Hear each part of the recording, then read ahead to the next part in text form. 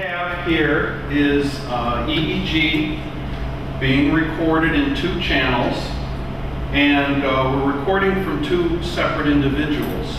What we have is both volunteers are connected at CZ, which is the vertex lead on the top of the head for the active, and also each individual for the reference is using the left ear as a connection. So we have 2 channels, which are differential channels, each individual measuring from CZ to the left ear.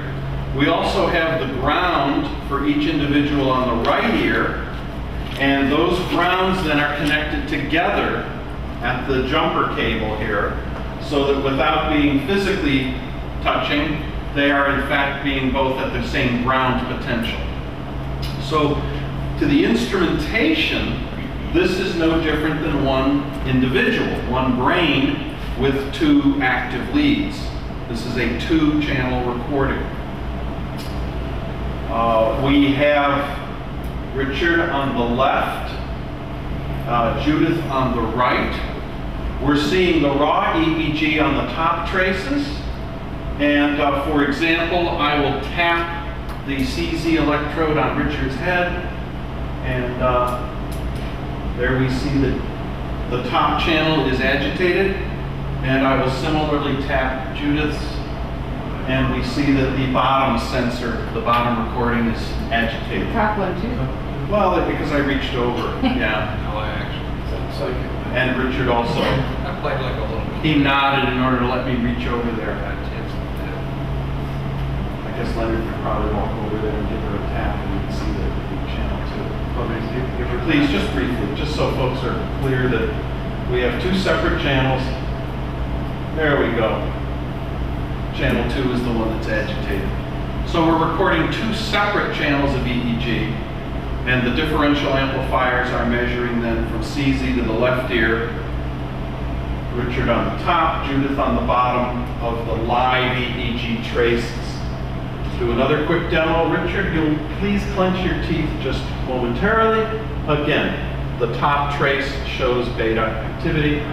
And Judith, please do the same. Clench your teeth, and now you see then also on channel 2 only that agitation. So we are recording separately right now. There's no crosstalk between the EEG signals due to how the equipment is configured. Okay, we're getting truly separate differential EEG from 2 individuals.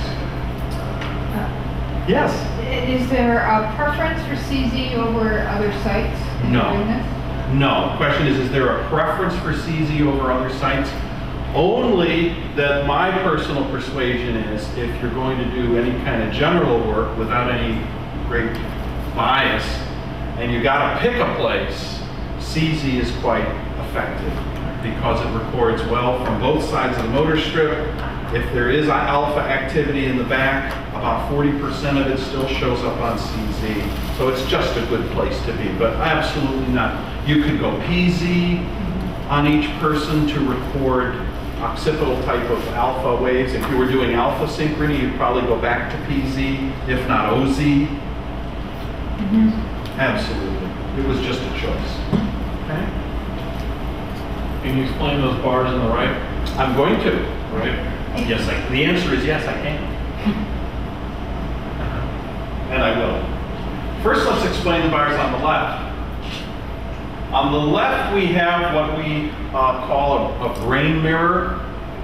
It's something related to the mind mirror. This is a power spectrum. It is the amplitude of the EEG energy across the bands being theta, alpha, low beta, and in this case it is SMR because we're at CZ. It's sensory motor rhythm.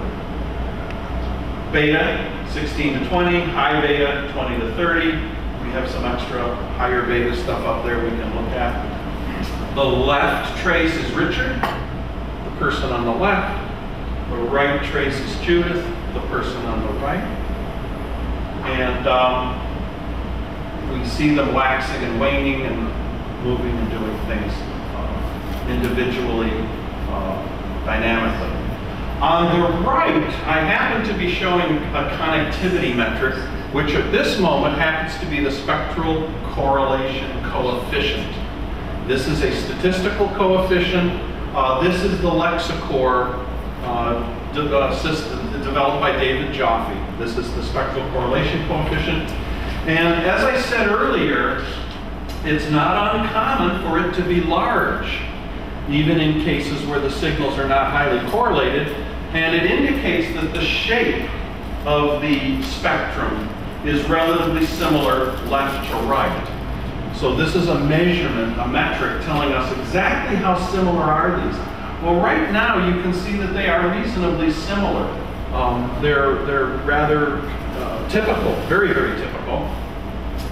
And especially in theta, alpha, and SMR, we're seeing that they're quite similar. Now, the spectral correlation does not require that the amplitudes be the same. One side could be half the size of the other, but as long as the correlation is high between them, you're going to have a high number. So we're used to seeing pretty high numbers. The area where it's not so high happens to be in this beta, 20 to 30. The yellow one over there is the one that I see kind of falling backwards. And you can see visually also that there's a emerging asymmetry between left and right. Now, one way to strengthen the difference, again, I'm going to ask Richard briefly, just very gently clench, jaw clench, so that now you come out. And now you can see, because the shape on the left is emerging more, some of these coefficients now are starting to squeeze in, get smaller. There's a smaller coefficient. Okay? Why don't we let both individuals go eyes closed? Yeah, I noticed that, but that's okay. What do you typically do with alpha when you close your eyes? Either one of you. I mean, obviously, typically people produce more alpha. Do you do that too? Okay. Well, go ahead and let's just do that for illustrative.